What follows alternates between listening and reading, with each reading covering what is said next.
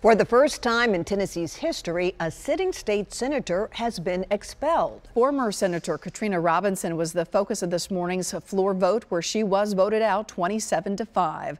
News Channel 5's Kyle Horan is covering the story for us. And as he shows us, Robinson believes her removal has little to do with her legal troubles. Senator Katrina Robinson was in tears earlier today after that Senate floor vote.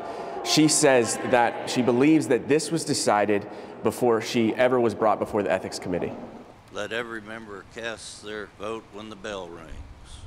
It takes effect immediately. Ayes 27, nays 5. Former Senator Katrina Robinson is out at the state capitol.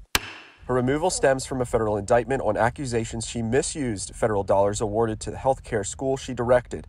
The recommendation comes from a Senate Ethics Committee discussed on the Senate floor. We only found out once the federal system acted. What are we to do upon finding those things out? And a jury of Tennesseans, a diverse jury of Tennesseans, listened to the evidence presented. State Republicans argued 2 convictions of wire fraud were enough evidence for Robinson's removal. Her attorneys were present. They hoped the Senate would delay this vote until a sentencing hearing happening in March.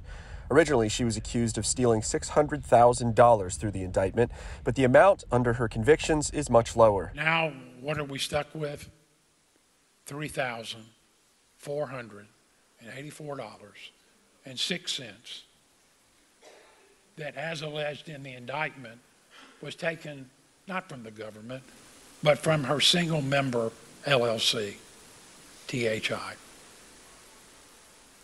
We are now considering all options in what is getting to be the very late hours of this case. She was not granted the extension. After the vote, Robinson said this was about more than politics. The goal of the majority party today is to further disenfranchise the voices of my constituents who you see behind me, people who look like me. They passed legislation to dilute their voting power. They passed legislation that makes it illegal to teach our history. Kyle Horan, News Channel 5.